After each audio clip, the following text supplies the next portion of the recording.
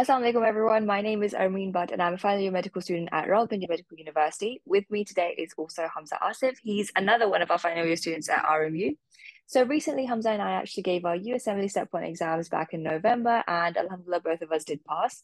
Since then, in the past few months, we've had so many questions regarding the Step 1 exams and basically USMLE exams in general and the math cycle.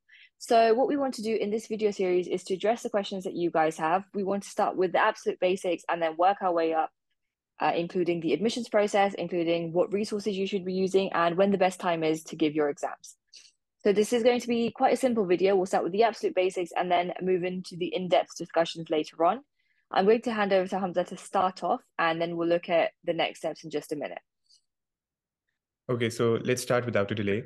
In this video, we're just going to cover the introduction to the USMLE. पहले हम ये check कर लेते हैं कि किस किस category के स्टूडेंट्स होते हैं. कुछ स्टूडेंट्स होते हैं जो कि IMGs होते हैं, यानी कि इंटरनेशनल मेडिकल ग्रेजुएट्स. उसके फर्दर दो कैटेगरीज होते हैं. कुछ होते हैं नॉन US IMGs और कुछ होते हैं US IMGs. जो नॉन US IMGs होते हैं वो जिस तरह फॉर एग्जांपल हम लोग हैं जो कि जिनके पास ना US की सिटीजनशिप है ना ग्रीन कार्ड है, और कुछ होते हैं US IMGs जिनके पास ग्रीन कार्ड या सिटीजनशिप तो होती है लेकिन वो किसी बाहर के यानी कि फॉर एग्जांपल पाकिस्तान में आके पढ़ रहे हैं, वो यहाँ के ग्रेजुएट होंगे. और कुछ होते हैं AMGs कौन होते हैं? अमेरिकन मेडिकल ग्रेजुएट्स जो कि अमेरिका के किसी मेडिकल प्रोग्राम में पढ़ रहे होंगे.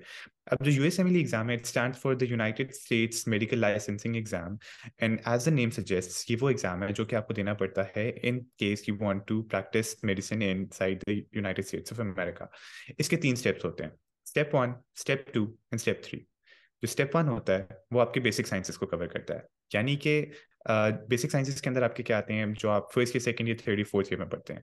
Anatomy, physio, biochemistry, pathology, public health sciences, pharmacology, इस तरह के जितने भी हैं, और साथ एथिक्स जो है स्टेप 1, स्टेप 2, स्टेप 3 तीनों में होती हैं. जो स्टेप 2 है, previously it used to be divided into 2 further steps आप कह लो, जिनको कहते थे आप क्लिनिकल स्किल्स और clinical knowledge, CS and CK. But अब जो रिसेंट चेंज हुआ है उसमें क्लिनिकल स्किल्स जो है वो ऑब्सोलीट हो चुका है. अब क्लिनिकल स्किल्स नहीं होता, उसकी जगह एक और एग्जाम होता है जिसको आप कहते हैं OET एग्जाम जो है वो एक लैंग्वेज टेस्ट है. और ये जो लैंग्वेज टेस्ट है आपको ये पास करना पड़ता है और ये एक किस्म की आपकी रिप्लेसमेंट बन जाती है for your clinical skills exam. जो क्लिनिकल नॉलेज एग्जाम है वो आपका it's just a theoretical exam जो कि आपकी एप्लीकेशन ऑफ बेसिक साइंसेस की जो है ना, जो मतलब आप फाइनल ईयर में जो आप चीज़ें पढ़ोगे वो आपकी टेस्ट करता है. और जो स्टेप 3 है, इट इज़ जस्ट लाइक कि हमारे जो पाकिस्तान में जो मेडिकल कॉलेज हमारी जो OSPI होती है, उस OSPI को जो है आप कह सकते हो कि वो जो है आपके स्टेप 3 में टेस्ट होती है. अब एक और बात कि जो स्टेप 1 है that is not scored any more. ठीक है, पहले वो स्कोर्ड होता था. और स्टेप 1 मतलब अब जब आप अपना स्टेप 1 देते हो तो आइदर यू पास इट और यू फेल इट. और स्टेप 1 को पास करने के लिए आपको मोर देन 196 स्कोर चाहिए होता है. बट ऑब्वियसली अब स्कोर है नहीं तो यू कैन नॉट से कि आप पास उस स्कोर की बेसिस पे कर रहे हो नहीं कर रहे हो, लेकिन जस्ट नो दैट कि वो 196 से ऊपर होता है. जो स्टेप 2 है उसका पासिंग क्राइटेरिया वो स्कोर्ड है, और उसको पास करने के लिए you need more than 214 score. और जस्ट डोंट थिंक कि आप 15 ले रहे हो, 16 ले रहे हो तो आपका मैच हो जाएगा. Will talk about that later on in detail. But अभी के लिए जस्ट नो दैट कि 214 के ऊपर जो है आपका स्टेप 2 पास होता है. एंड स्टेप 3 जो है वो आपको the important point about step 3 is के स्टेप 1 और स्टेप 2 जो है वो आप पाकिस्तान में दे सकते हो, लेकिन जो स्टेप 3 एग्जाम है वो आपको जाके स्पेशल जाके आपको US में जाके देना पड़ता है.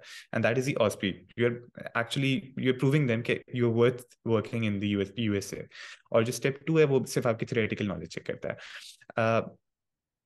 One more thing that I would like to add is कि स्टेप 1 स्टेप 2 कब देना होता है. जो नॉर्मली लोग देते हैं वो स्टेप 1 जो है आज क्योंकि वो से अब स्कोर नहीं रहा तो स्टेप 1 जो है वो फोर्थ ईयर में दिया जाता है या फाइनल ईयर के शुरू में दिया जाता है. और जो स्टेप 2 है वो आप या तो फाइनल ईयर में दे सकते हो, फाइनल ईयर के बाद दे सकते हो. Detail videos about step 1 step 2 step 3 जो हम बाद में उसको कवर करेंगे. सो अरमीन, आई वुड लाइक कि हम लोग जो लास्ट मैच के जो स्टार्ट्स हैं उसके अगर आपके पास कोई इन्फोग्राफिक्स हैं तो आप उनके साथ शेयर कर दो ताकि इनको एक बेटर आइडिया हो जाए, स्पेशली जो कि नए नए शुरू कर रहे होते हैं, फर्स्ट ईयर में आते हैं बच्चे, दे आर रियली इंटरेस्टेड, उनको एक आइडिया हो क्या कितने % मैच रेट होता है और how it works.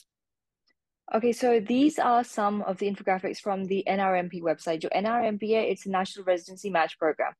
Match cycle का भी मैंने बताएंगे हम आगे की क्या होता है, but essentially जो आप apply करते हैं after you've given your step exams, you apply for residency, then you get a placement. ये पूरे cycle को हम match cycle कहते हैं. तो इसका देखने का मकसद ये है कि हम as IMGs when we're applying to this, हमें क्या फ़ायदा है? Is there actually a good prospect in the future for us applying? And हम इतना जो time लगा रहे हैं, what are the benefits and will it actually benefit us in the future as well? So international medical graduates, ये हमने explain कर दिया कि पहले क्या है. So first of all, इधर हम देखते हैं, this is your first year residency positions offered. अब इसका क्या मतलब है कि the American hospitals, how many positions are they offering as for first year residents? इधर से आपको नजर आ रहा है कि from last year, you've had about 1150 increase in the number of positions that are offered. So that's a good thing. अच्छी बात है कि आपके पास जो positions है वो अब ज्यादा हो रही है. Next, हम देखते हैं कि आपके पास जो IMG participants हैं and IMGs matched हैं, what is that ratio and how many people are actually getting matched? Just be aware कि IMG जो है, it includes US IMGs as well and non-US IMGs. नीचे जो है हमारा breakdown further हम अभी देखते हैं कि उसमें क्या है. So for IMGs overall, you can see अगर आप previous year से भी compare करो, for 2023 specifically, you've had about 13,432 applicants of IMGs and which includes both US and non-US IMGs, and उनमें से आपके पास you have around 62.4% जिनका match हो गया. ठीक है, अब हम आगे देखते हैं for your US citizens and your non-US citizens. अब इन सब में से in 2023 इधर से आप देख सकते हैं कि आपके US जो citizens थे IMGs, around 67% of them ended up matching. ठीक है, so आपके 4,963 participants थे, out of which 67.6% matched. And now non-US IMGs, this is what we are concerned with essentially. इसमें we had 8,469 participants, and out of those, we have about 59.4% who matched. ठीक है, तो आपके about 5,000 जो लोगों ने out of those that applied उनका match हो गया. और अगर आप ये compare करो to the previous years, that's a good thing because this is now going up as well. And this shows us कि yes, जो हम ये सारा कुछ कर रहे हैं उसका फायदा हमें definitely हो रहा है, and the match rate is going up. Okay, so Hamza, anything else that you want to add? Yeah, just one thing. Because देखो, you need to know this कि जितना बड़ा आपका गोल होता है ना, उतने बड़े आपके उसके साथ फेलियर्स एसोसिएटेड होते हैं. अब अगर आप ये कह दो कि यार 60% मैच कर रहे हैं और उनमें से 40% तो मैच कर ही नहीं रहे, तो हम अप्लाई क्यों करें इसके लिए? So that's a very wrong strategy, और ऐसा माइंडसेट होना ही नहीं चाहिए. अगर ऐसा माइंडसेट हो तो ट्रस्ट मी, यूएसएमएलई छोड़ दे, कोई भी चीज़ हो, आप उसमें आप सक्सेसफुल नहीं होते हो. तो यू नीड टू नो कि जितना बड़ा गोल होगा उतना बड़ा उसके साथ एसोसिएटेड फेलियर होगा, और जितना बड़ा गोल होगा उतना बड़े उसके साथ रिटर्न भी होगा. So aim for the 60%, not don't just think कि आप जो हो 40% के अंदर ही लाया करोगे. Yeah, that's perfect. Okay, so we will conclude this video now. I just want to add, if anyone has any questions, please do leave them down below or contact us. And in the upcoming videos, we will try कि हम वो सारे questions answer करें side by side.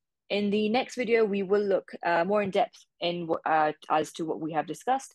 And I hope this video was useful. You've learned something new. And anything else that you want to add, I think that's everything that we've discussed. So we will see you guys in the next video. Thank you. Bye-bye. Thanks. Bye.